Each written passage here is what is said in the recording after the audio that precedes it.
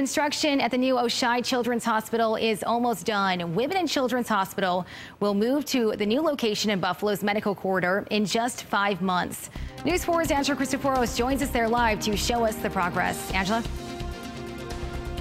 Well, Christy, this project has been a long time coming. Construction began back in 2014, and take a look behind me. That's the hospital right there. The outside of the building is finished, and now the inside is more than 90% complete. A few hours ago, we got an inside look to see how the hospital is shaping up so far.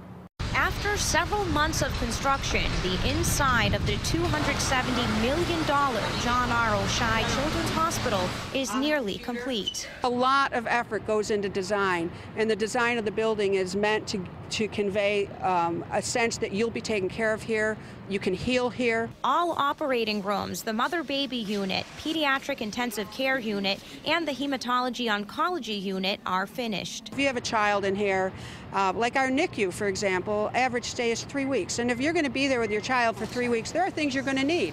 So there's laundry facilities, there's several different places to go have a cup of coffee. The next few months, crews will work on the finishing touches and move in equipment. In July, a helipad on top of the building is expected to be completed and certified. We have CAT scan machines, X-ray machines to put in place.